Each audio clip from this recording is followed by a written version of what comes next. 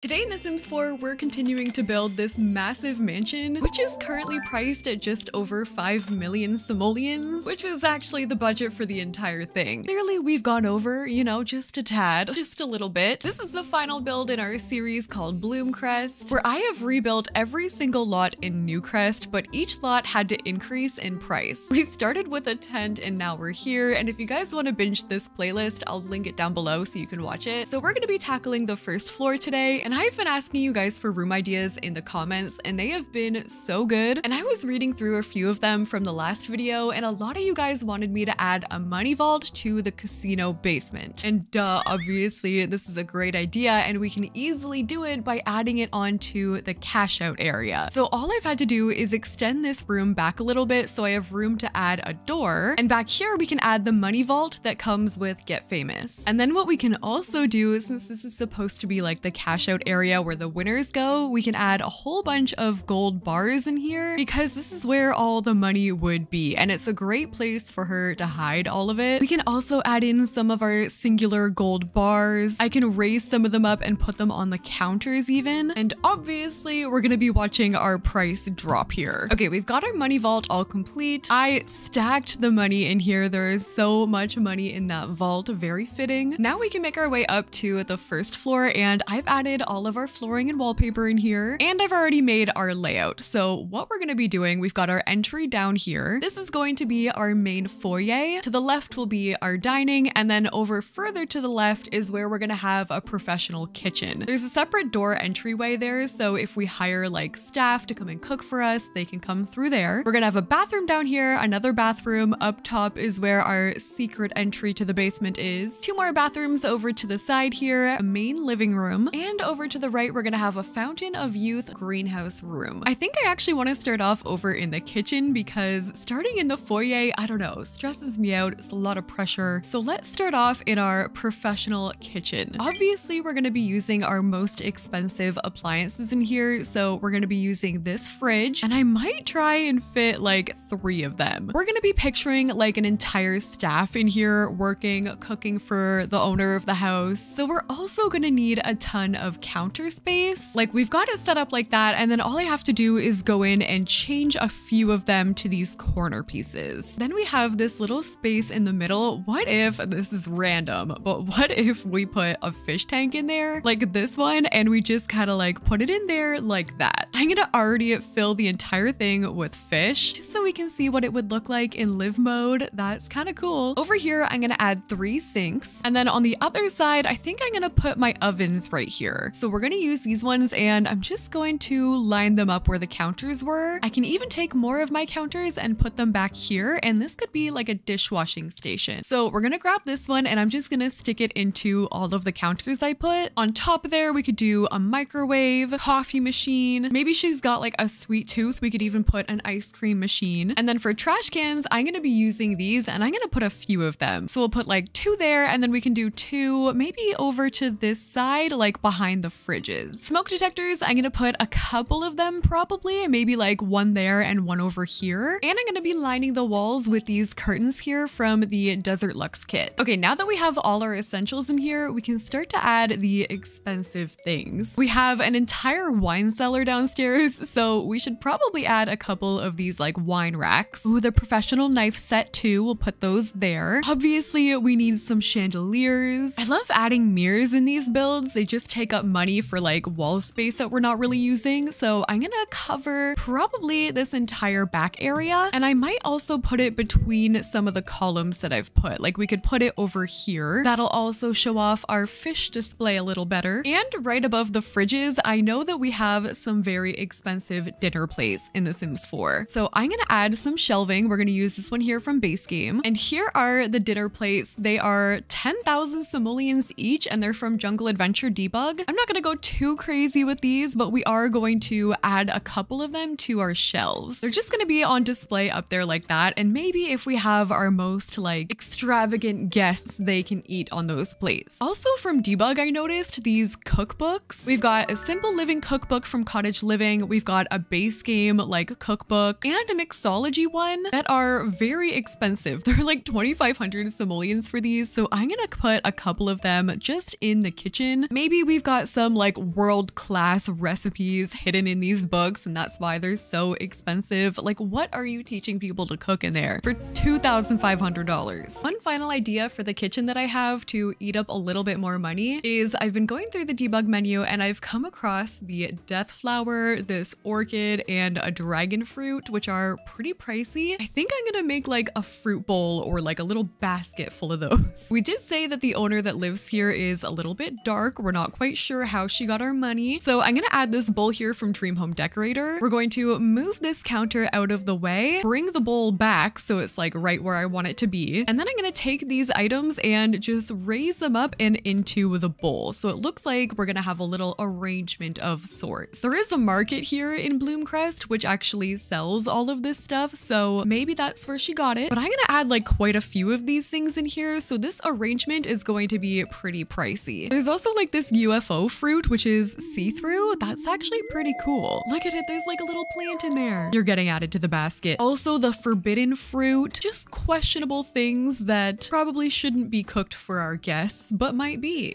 Clearly basket arranging isn't quite my thing. There we go. Looks so tasty. All right, this is gonna be our kitchen all complete. I've added quite a few extra things in here to eat up some money. Like over here, we've got some antique tea sets, an antique kettle over there. I don't think the owner of the house will probably ever set foot in here. Here it is in live mode with all the fishies. And we're ready to move on to the next room, which is going to be the dining room. I also noticed real quick that the money vault we added messed up our pond out here. So I'm gonna have to come back and fix that at some point. It's very annoying that adding basements will like mess that all up. But anyway, let's do the dining room. Okay, so this is going to be a pretty important room in the house. We're pretty sure that the owner hosts a lot of people here. She has a lot of like business meetings and parties. So we're going to be adding a big dining table. I'm probably gonna have to put like two together. Might even have to make the rug a little bit bigger. And I'm gonna just take these two base game ones and we're gonna squeeze it together like that. And for chairs, I really like these ones from base game. I don't want to go like crazy with these ones, even though they are expensive. I think I'm gonna go with these. So we'll just line the entire dining table with those, and we can cover up the middle of the dining table there with like a centerpiece. But for now, I really want to add a fireplace right in the middle here. I feel like if you got a fireplace in your dining room, you just have a lot of money. So I was thinking like that one could be cute. We definitely need a little bit more lighting. So I think I'm gonna take these and we'll add those in there. Those are from Spa Day, but I was thinking about also combining it with these as well. Not really feeling the warm tone, so I think I'm gonna just change the color of those lights to maybe something like that. Above the fireplace, I'm gonna put a mirror, and because we were talking about the fountain of youth that we're gonna be building, I feel like mirrors are gonna be a general theme in this build. So I'm gonna add those hutches right there, maybe like a plant here in the corner, our beloved hanging plant. I literally don't know what I would do without this plant in my life. I think we should also be adding some bar carts, so I think I'm gonna put some of these over here, and I wouldn't mind adding the vintage glamour bar here as well. It's not overly pricey, but I've always really liked that one, and I feel like there's an expensive like corner piece from base game. Oh, there it is. Okay, this is gonna go over in the corner near our secret entryway. I'm also gonna download some art that we're gonna be using for the entire first floor, and this is coming from Banshee HVO on the Sims 4 gallery. So I'm gonna be downloading this one, I think, and probably this entire collection plus some of the gold ones. I'm just like sticking a bunch of them over here while I work, and then we can put that in here, and we're gonna bring back one of my favorite hacks for spending money in The Sims 4. We're gonna find the picture of Vlad. Yeah, this guy. And we're gonna shrink it, and since I can't quite fit the picture in the frame properly, I'm gonna shrink it even more, and we're gonna use these to build ourselves a little frame for our picture. This actually ends up looking really cool, and every picture we use of Vlad is like 2,800 simoleons, so if we do this every time, we're gonna be eating up quite a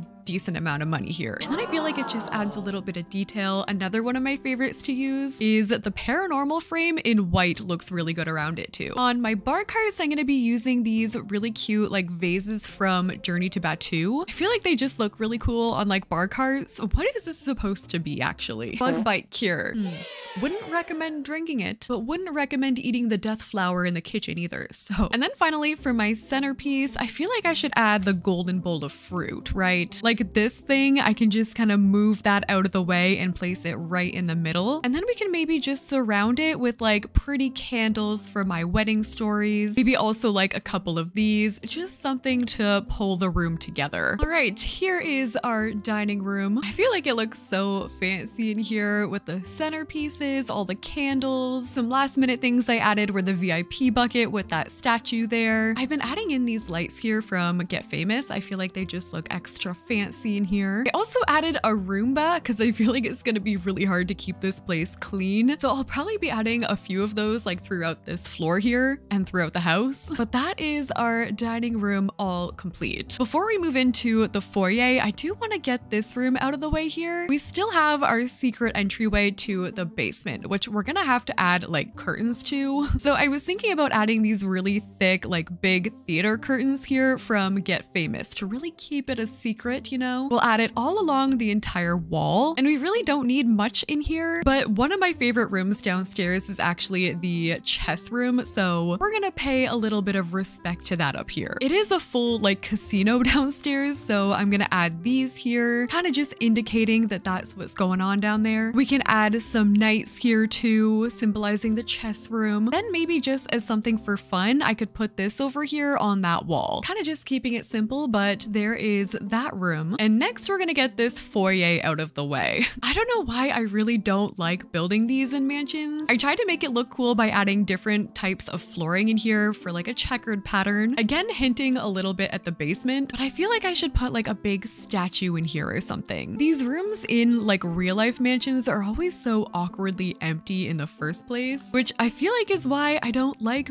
building them. So I'm just gonna keep it kind of simple. We'll add like some ottomans right here. We'll keep with like the black and gold kind of color scheme we've got going on. Maybe we can add some more of our pictures in here, and also maybe just these like end tables here from Moschino. Okay, so here is the main foyer. Not a whole lot going on in here. I still have room to add like little statues on the end tables if I wanted to come back and do that, but I did add things here like these curtains. I added a security camera, which I feel like I should be adding more of in here. Maybe we'll grab one and like stick one in here and also in the dining room. One fun idea you guys had was to make a security room, so all of these cameras will eventually make sense. But this is what the other side of the foyer is looking like over here. And would you look at that, we have spent another million. I think before I move on to the final rooms, we're gonna get rid of some of these bathrooms, and we have 4 bathrooms in total on this floor that I want to take care of. So let's start off with this one here. We're gonna have a toilet, a shower, and a bathtub in every single one. They should all be big enough. So for this one, we'll have our toilet right there. We're gonna use the 12,000 simoleon bathtub in all of them as well. We can do our sink for this one right here, and the shower is gonna be this one here, and we could probably squeeze it in that little corner right there. I think in all the bathrooms too, I'm gonna take the opportunity to use the really expensive art, because honestly, I am not a fan of the in-game art in The Sims 4, especially the expensive ones, but we gotta use them somewhere. They're too expensive to pass up. So the bathrooms are where we're gonna have our gallery of expensive Sims 4 art. We'd also put the bamboo in here, maybe also a laundry hamper. I'm probably gonna do like a maid's quarters upstairs somewhere so we can have all of our laundry up there, but we'll put the hampers at least in all the bathrooms. We can hang up some robes in here. So here is our bathroom number 1. We're gonna end up with so many bathrooms in this house, with 4 already on the first floor and like 12 of them downstairs. I added a couple more of our pictures from Banshee HVO and all of our Vlad pictures behind it. Moving on to the next one, we've got one over here connecting onto the living room. For this one, we can put my shower right here, and I was thinking it would be kind of cute if we divided that with one of these from Eco Lifestyle, because it's normally meant to be like pushed up against the wall that way. But if we separate it with that, I feel like that'll look kind of cute. Then for this one, we can do our sink right there with our mirror, loving the bronze look in this one. Our toilet can go there, and then on the other side, this is where we can put our bathtub. Maybe above this bathtub, we can try out some different mirrors. I like putting these ones together from Snowy Escape. We can add like a bath mat right here. And what paintings do we want in this one? Maybe that could go right here with like one of these ones from Cats and Dogs. So there is that bathroom. I added a little extra clutter with our towels, some stuff from the bathroom kit, a trash can over there, and I thought these plants look really cute near the window, so we've got a couple of those. those. We can move on from this one over to the final two, and this might get a little bit repetitive, so I'm probably just gonna finish these up and show you when I'm done. But I did want to show you this over here. I did add a door to one, which is why two of them are like right beside each other. This one is meant for like if you're outside, maybe coming in from the pool, you can shower there, get changed, do your thing, and also just easy access to a toilet from the outside. Okay, so here are the final bathrooms for this floor. I love this like bronzy gold color for the bathrooms in this house. We've got some more expensive art on the wall, our toilet, all of the same appliances I've been using because they're just the most expensive ones. But this is going to be like our outdoor bathroom. I love this plant here from Growing Together, and then I just added a couple more of like the bamboo plants in there. And then over on this side, this is probably the most basic one, but with the most expensive piece of art. This one is like 8,000 simoleons. So ridiculous, but here it is. We've got everything we need in here again. And with that, we're ready to move on to our living room. And I need to show you guys the inspiration picture that I found for this. When I was researching what I wanted to do, I came across this very like planty living room, which seemed perfect for our Bloomcrest mansion. So what I'm gonna do, and this is gonna seem really weird at first, but stay with me. I'm gonna build a platform, and then I'm gonna lower that down by 2 clicks. So it's just gonna be sunken in there a little bit, and then surrounding that, I'm gonna take a half wall, and I'm just gonna trace around it like this. This is where we're gonna put our plants. We'll just delete those like little extra pieces there. I'm gonna add some grass flooring in there, maybe some like brick wallpaper around, and then inside there, I'm gonna take this grass piece from Island Living. We're gonna shrink it just once so I don't have anything sticking out, and I'm just gonna fill the entire thing with this. So right now we've got something like that. I'm gonna add like a fireplace just so it kind of makes a little bit more sense what we're gonna be facing. And then in here, I'm gonna be going in with these little plants from Jungle Adventure. I might actually switch some of them out with these base game ones just to get like a different variety of color. And then in there, we have these trees from City Living that I really like. I am literally gonna put trees in my living room. And then I think the best thing that's gonna match in here is going to be these from Dream Home Decorator. So I'm gonna build a sectional pretty much just around this entire like sunken living room that I've created. And for the people that are gonna be commenting like, oh, what about the bugs?